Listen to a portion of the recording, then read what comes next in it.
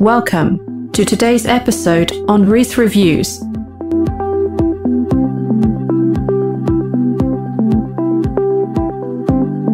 let's talk about how you can read a long page book in a short while. Number one is determine to go for a certain page or chapter per day. And then also you can go for audiobooks. We have a lot of platforms whereby you can download the books in audio and listen to them. Then you can also use some applications that you have a soft copy. They can also read it out to you in an audio file. And don't forget, whatever way you are, just make sure you read and you understand. I'll see you next time. Bye-bye.